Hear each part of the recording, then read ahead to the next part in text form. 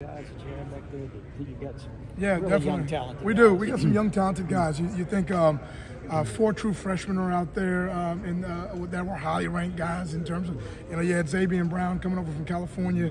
You had Woodyard coming over. You had Mincy. You had Mbakwe, big time star in state. I'm leaving out Drake Kirkpatrick. I mean, so many young guys. Again, you don't want to overwhelm them, right? Don't overwhelm them. Don't you want to make the game the game's never necessarily going to be easy, but you want to make it simple for them. What's 2 + 2? It's 4. Give them small things, small job responsibilities. Let them do that job well, and then build from there.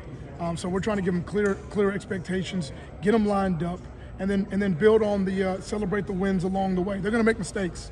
Half of these guys, a lot of them should be in high school right now. They should be going to prom right now, but they're out there playing and competing against SEC caliber talent, and they're holding their own. They're doing a phenomenal job. So we're not going to overwhelm them with too much. We're going to take it a piece at a time, give them small jobs, and then build and grow from there. They're doing a really great job right now. Coach, I'm sorry if you're asked about this before, but Keon Sabb and Damani Jackson, if you could talk about what each of those guys bring as transfers. It's so funny. I got off the airplane.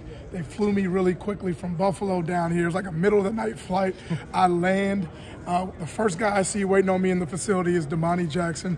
I knew him when I was at Michigan as co-DC, and we were recruiting him out of high school when we had Will Johnson committed, and he was another one that we were talking to. I left, and I went and took the head coaching job at Buffalo. And then you think about the full circle of football. You come back, I walk in the facility, he's just smiling at me. I'm just like, listen, that's what football is, man. It's a circular deal, and we're happy to be together. We're working together. He's doing a really great job. He's in a good mental space.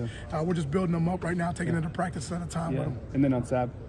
Oh, yeah, Sabb, and same thing with Sabb, because I was on my way out of Michigan when he got recruited there, and so known Keon, known his dad, just really excited about the group of guys.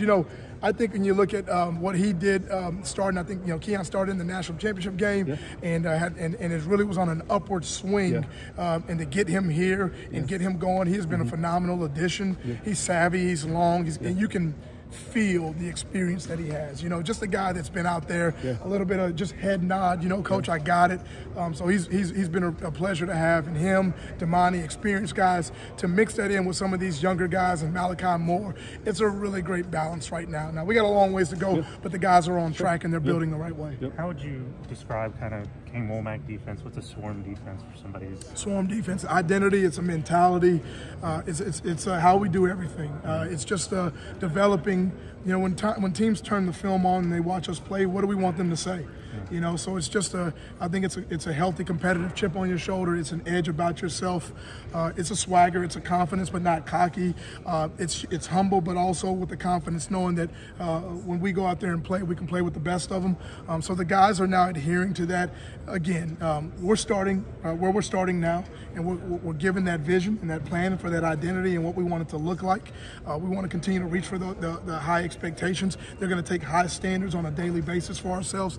But the guys, they're just words until we bring them to life, until we really consume it and bring it to life. And that's what the guys are doing right now. You talked about all those new guys, the young guys, the transfers. How much does it help to have a guy like Malachi back with the experience and leadership he's already shown? It's like I liken it to when I was in the NFL and I had some veteran guys, even when we had Clinton Dix. It's just something about older guys that have been through the fire, that have been through it a little bit, just the touch points that they can have with even a younger player. Pull them to the side. Hey, stay high on this route. Hey, we got to talk a little bit better on this route.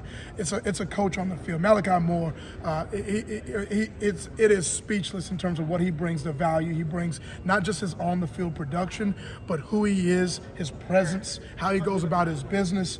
First one in, last one out. When you look at these 18-year-old guys that we have on the roster right now, I'm sure he's a guy that we can point to say, that's a guy you want to emulate.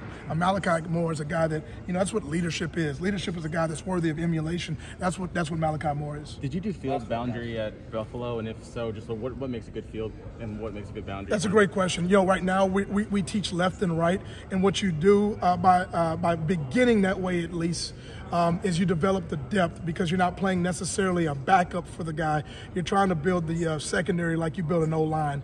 Give me who's number one, who's number 2, who's number 3, so we can get our best 5 on the field.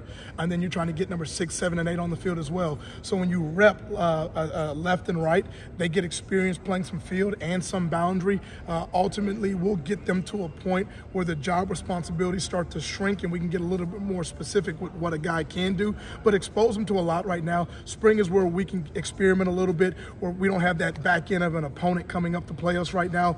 So we're allowed to play around with these guys a little bit in a healthy way, in a competitive way. But we're going left and right so they can get that experience at field and boundary right now, and then we'll get a little bit more specific plan as we move into the summer. All right, Mo.